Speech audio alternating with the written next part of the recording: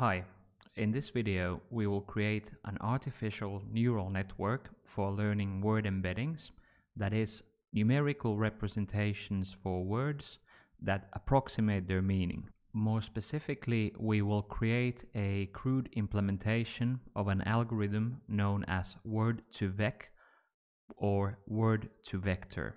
This algorithm learns representations or embeddings for words by predicting which words tend to co-occur with each other.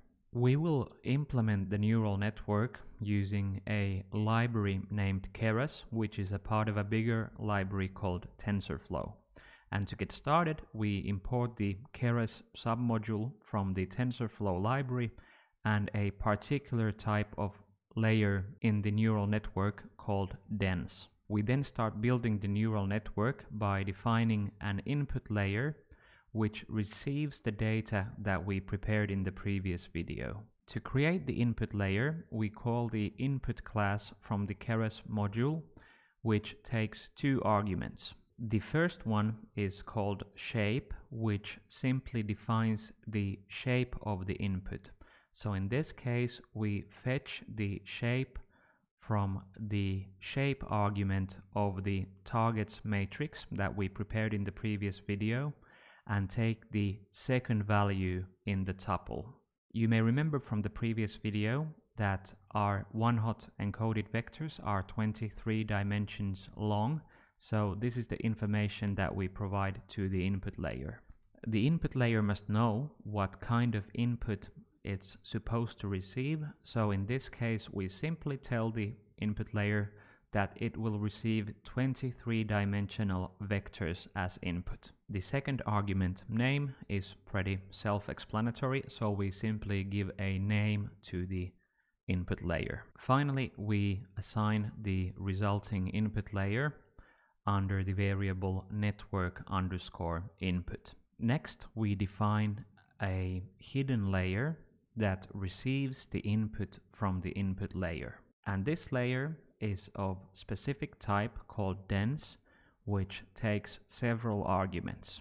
The first argument is called units, which defines the number of artificial neurons in this layer, whereas the second one is activation, which defines the activation function that is applied to the output of this dense layer. In this case, we define the value none, so there is no activation function. We also name the hidden layer as hidden_layer. We then give the name of the preceding layer, that is the input layer, in parentheses after the definition of this layer to connect the two layers. So what actually happens between the input layer and the hidden layer? You can think of the input, a 23-dimensional vector, being connected to two artificial neurons in the dense layer. In other words, we have two connections from the input layer to both of the neurons in the hidden layer. And each of these connections holds another 23-dimensional vector that we call the weight. This weight vector is used to multiply the input vector.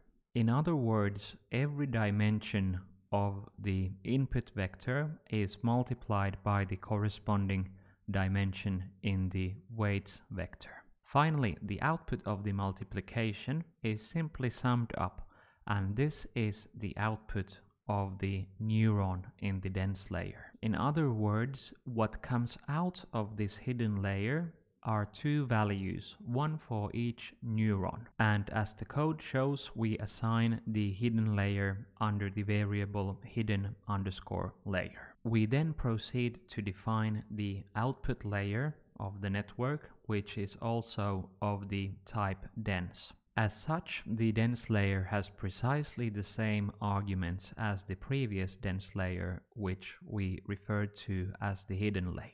The values, however, are naturally different, so for the argument units, which defines the number of neurons, we fetch the value from the context word matrix. from the attribute shape, which corresponds to 23.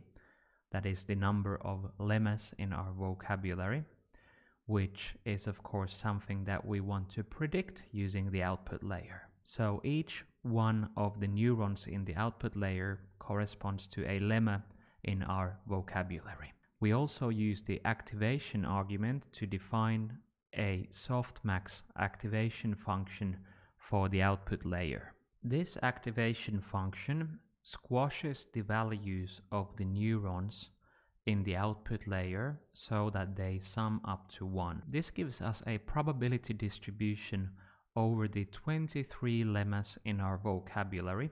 So when we provide a lemma to the network as input, what we get back is a prediction of which lemma is likely to co-occur with the input lemma. Finally, we name this layer as the output underscore layer. And we then connect this output layer to the hidden layer by placing the name of the hidden layer in parentheses after the layer definition. We also assign the resulting dense layer under the variable output underscore layer. Finally, let's take a moment to think about the relationship between the hidden layer and the output layer. The hidden layer has 2 neurons, and each neuron is connected to 23 neurons in the output layer. So every neuron in the hidden layer has a connection to every neuron in the output layer.